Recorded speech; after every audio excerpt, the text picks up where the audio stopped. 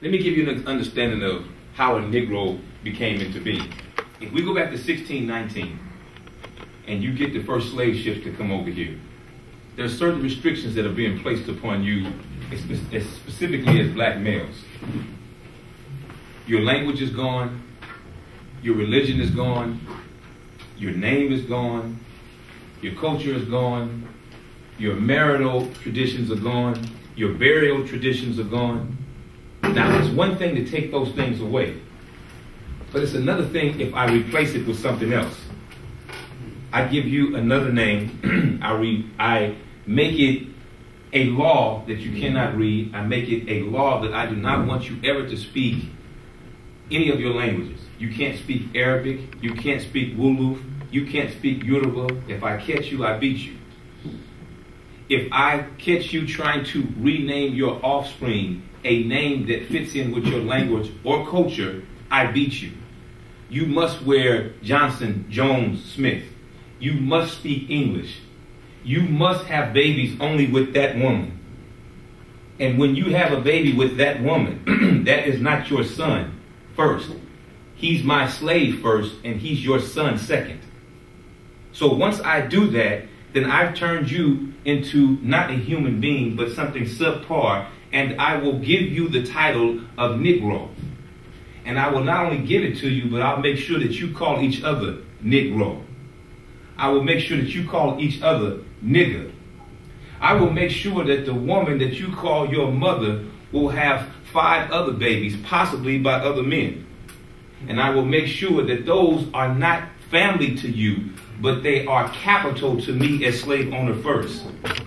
I am going to make you be so docile to me. You will have a Bo Jackson, Mike Tyson body, but you will have a 3rd grade mind. Because I am inventing another race. And I'm going to call that race Negro. And that's going to go on from 1619 to 1719. And I'm going to produce a whole bunch of generations that are going to think just the way I want them to. And once I get you tuned up real nice, I don't have to beat you anymore. Because you're going to do my work for me. Because the next time that you have a son, you're going to raise him the same way that I raised you.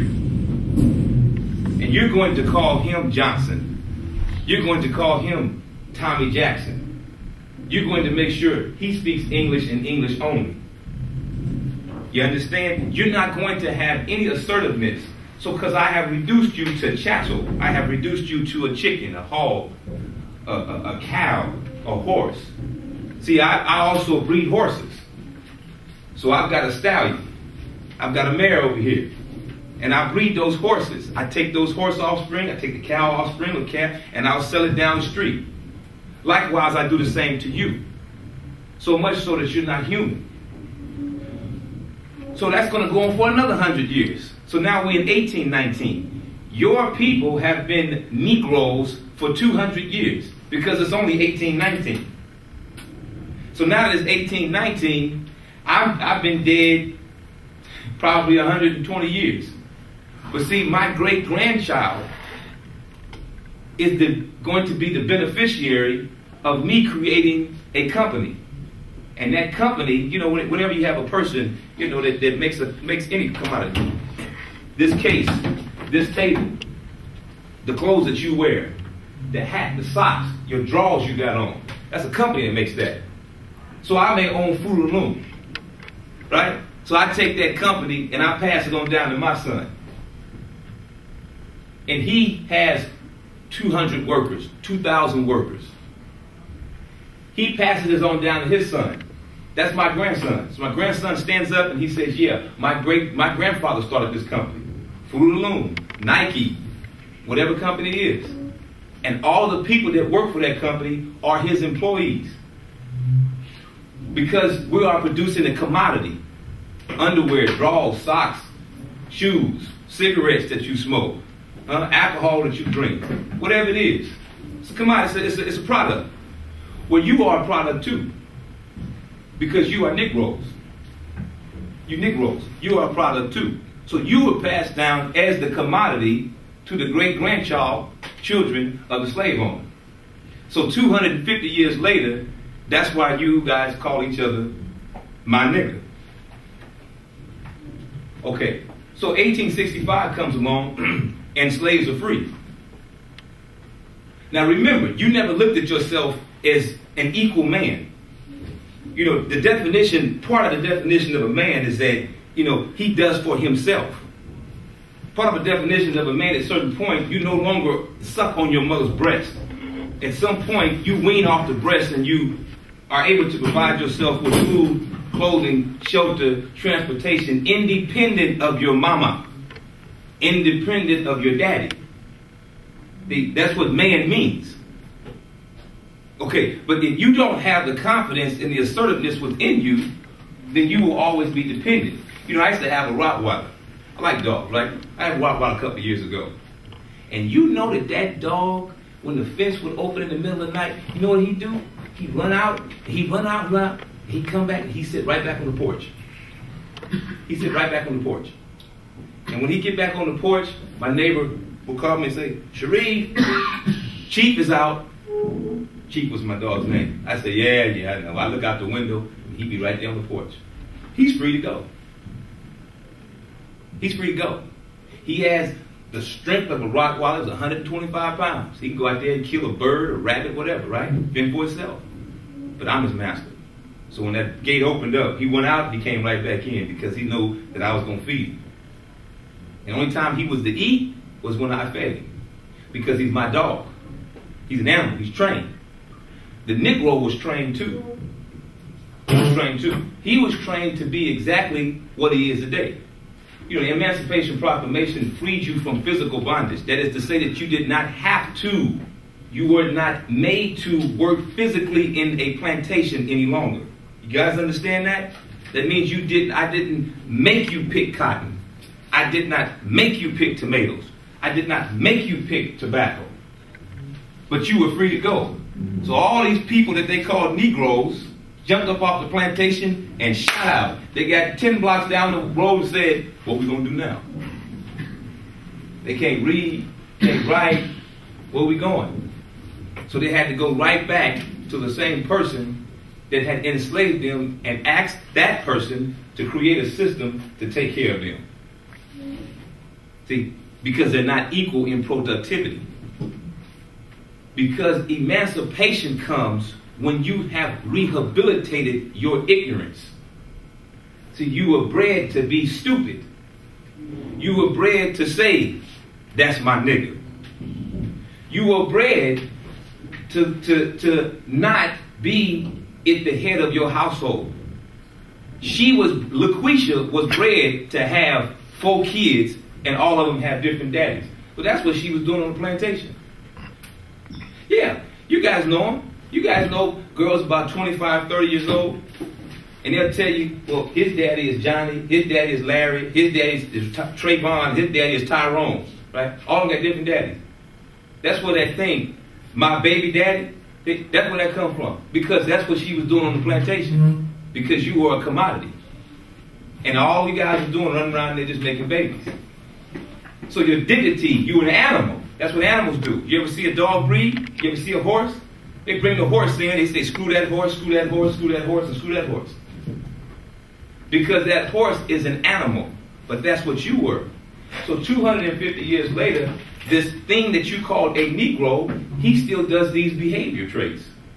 And the biggest enemy that you face right now is yourself. The fact that you are addicted to anti-survival behavior. What do I mean by anti-survival behavior? You ever seen you guys know what a wildebeest is on the prairie? You guys know what a gazelle is on the prairie?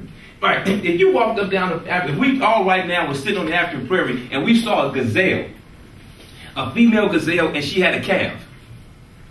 And she took that calf over to the lion and said, look here, lion, I want you to, keep messing up my microphone here.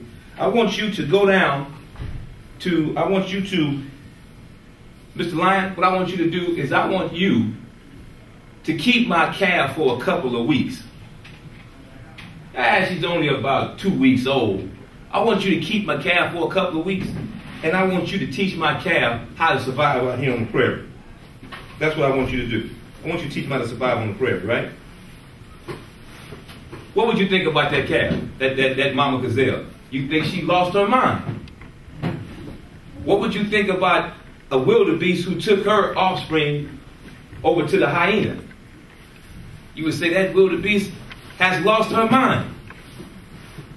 Why would she do something like that? Well, because you're saying that would be anti her own survival. Does the mouse take her offspring and sit it next to the cat? No. Well, let me ask you something. How come this person that is called a Negro, why would he engage in the same type of anti-survival behavior? Why would he take and smoke weed all day long? If you went to the gas station, you put gas in your car so it'll run. You change the oil so that the engine will run properly. You wouldn't put sugar in your gas tank. If your father let you use his truck to go do someplace, and he said, well, go to the gas station. And you went to the gas station, and you got a big bottle of 40-ounce Old English and put it in the gas tank. Your father he'd knock your head off.